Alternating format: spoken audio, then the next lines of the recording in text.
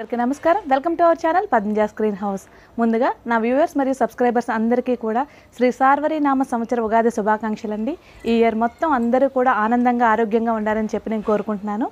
So Ugadi కాబట్టి ఒక మంచి స్వీట్ తయారు చేసుకుందామండి. అది కూడా కోకోనట్ బేసన్ లడ్డు. చాలా వెరైటీగా ఉంటుందండి, చాలా టేస్టీగా ఉంటుంది, ఈజీగా ప్రిపరేషన్ అయిపోతుంది. ఎక్కువసేపు మనం వంటగదిలో స్పెండ్ చేయాల్సిన అవసరం ఉండదు. సో మనం ఇంకా లేట్ చేయకుండా ప్రాసెస్ ఎలాగో తెలుసుకుందాం. కోకోనట్ బేసన్ లడ్డుకు కావాల్సిన పదార్థాలు ఒకసారి చూసేద్దామండి.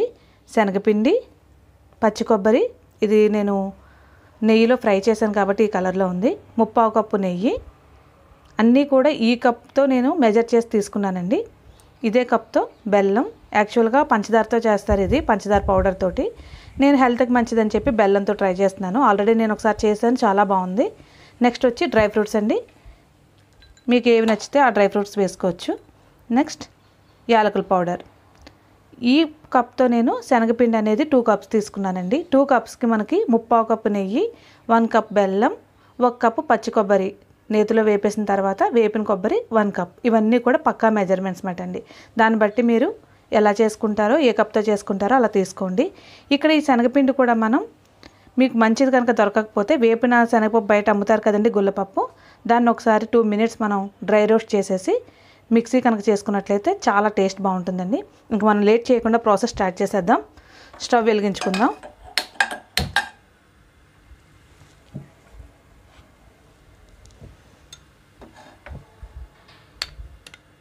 ఇక్కడ నేను 3/4 కప్పు నెయ్యి కూడా ఇక్కడ యాడ్ చేసేస్తున్నాను దీంట్లో.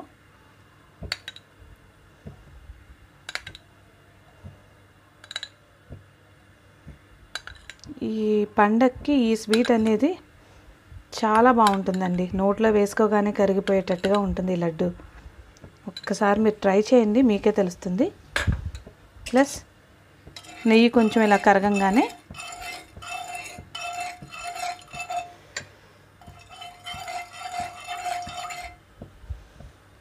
ఇక్కడున్న శనగపిండి నెమ్మదిగా ఒక్కసారే కాకుండా కొంచెం కొంచెంగా వేసుకోండి.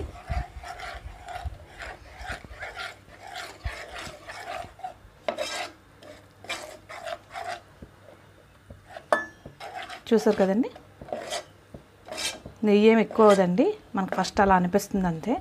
అంతా అయిపోయేసరికి అసలు నెయ్యి కనిపించదు మనకి.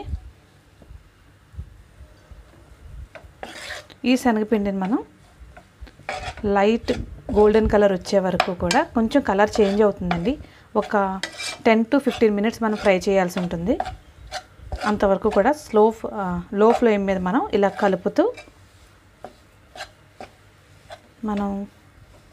ఇలా కలుపుతూ ఉండాలండి. అప్పుడే అది అంటుకోకుండా ఉంటుంది.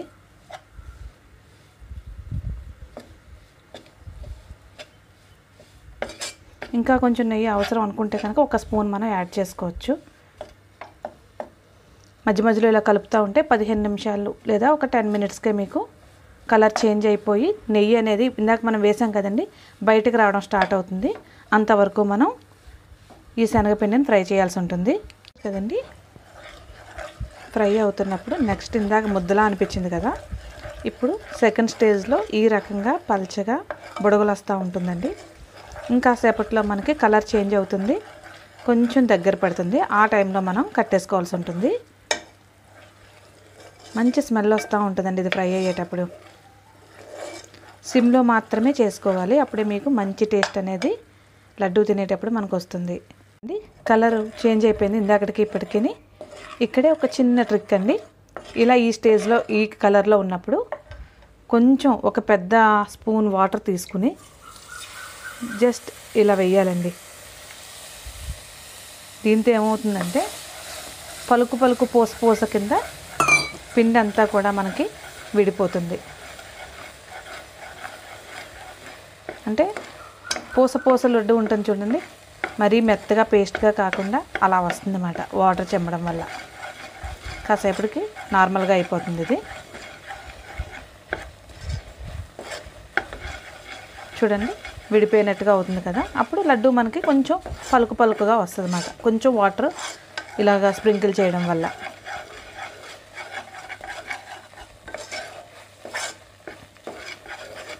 ఇలా ఉన్నప్పుడు ఆల్రెడీ మనం పచ్చి కొబ్బరి ఫ్రై చేసి పెట్టుకున్నాం కదండి, అది యాడ్ చేస్తున్నాను. తర్వాత స్టవ్ ఆఫ్ చేసేసుకోవాలి. Stove off చేసేస్తున్నానండి. ఒకసారి మొత్తం మిక్చర్ అంతా కూడా మనం కలిపేసుకుందాం. డ్రై ఫ్రూట్స్ కూడా యాడ్ చేస్తున్నాను. యాలకుల పొడి కూడా యాడ్ చేస్తాను. చల్లారిన తర్వాత మనకు నచ్చిన సైజులో మనం లడ్డూలు చుట్టుకోవాలండి. ఒకసారి అన్నీ మిక్స్ చేసేసి ఈ బెల్లం కూడా చల్లారిన తర్వాతే కలపాలి. వేడి మీద కలిపామంటే పాకంలా అయిపోతుందండి. కంప్లీట్ మనకి ఇక్కడున్న మిక్చర్ అంతా కూడా చల్లారిపోవాలి. చూసారు కదండి, చల్లారిన తర్వాత ఇలా గట్టిపడిపోతుంది. అంతకుముందు వరకు కూడా చాలా లిక్విడ్లా అనిపిస్తుంది, కానీ కంగారు పడాల్సింది ఏం లేదండి. ఇప్పుడైతే ఇక్కడ నేను బెల్లాన్ని తీసుకున్నాను అండి. ప్రజెంట్ నేనైతే ఇలా అంటే చాలు మెత్తగా అయిపోతుంది. అలా కోరాను కాబట్టి ఇలా వేసేస్తున్నాను. మీరు ఒకవేళ అలా కావాలి అనుకుంటే మిక్సీ కూడా చేసుకోవచ్చు. పంచదారతో చేసినా కూడా ఇదే టేస్ట్ వస్తుందండి. మీ ఇష్టం, మీ చాయిస్ అండి. సో ఇలా మొత్తం అంతా కూడా ఒకసారి మనం చేతితోటి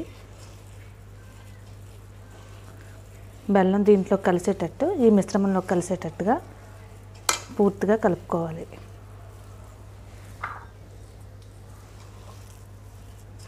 చాలా ఈజీ అండి. మనకి హాఫ్ అన్ అవర్లో కంప్లీట్ అయిపోతుంది.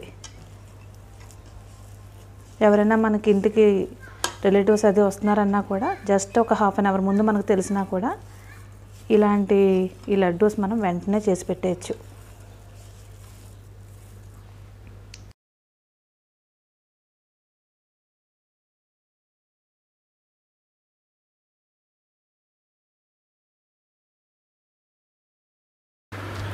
చూసారు కదండి, మన కోకోనట్ బేసన్ లడ్డు చక్కగా రెడీ అయిపోయింది.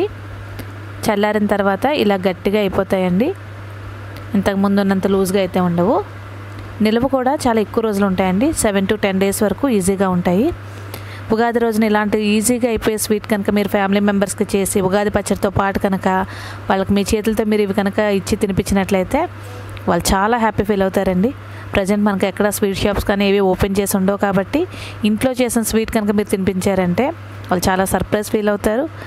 ఎందుకంటే ఇవి ఖచ్చితంగా బయట కొన్నంత లుక్ ఉంటుందండి. ప్లస్ టేస్ట్ అయితే మటుకు వాటికన్నా స్వీట్ షాప్లో కన్నా చాలా టేస్టీగా ఉంటాయి. ఖచ్చితంగా ఇదైతే మటుకు నేను చెప్పగలను. చూడండి, బ్రేక్ చేస్తే లోపల ఎంత బాగుందో. చెప్పాను కదండి, పోసు కింద ఉంటుందని. చక్కగా ఉందండి. నాకైతే బాగా నచ్చింది. మీకు నచ్చుతుంది, ట్రై చేయండి. కోకోనట్ బేసన్ లడ్డు అయితే చక్కగా రెడీ అయిపోయిందండి. నేను చేశాను, టేస్ట్ చేశాను ఆల్రెడీ. చాలా బాగుంది. మీరు కూడా తెలుసుకోవాలి అనుకుంటే ఒక్కసారి ట్రై చేయండి ఈ రెసిపీని. ఎందుకంటే చాలా ఈజీ ప్రాసెస్ అండి. చాలా తక్కువ టైంలో అయిపోతుంది.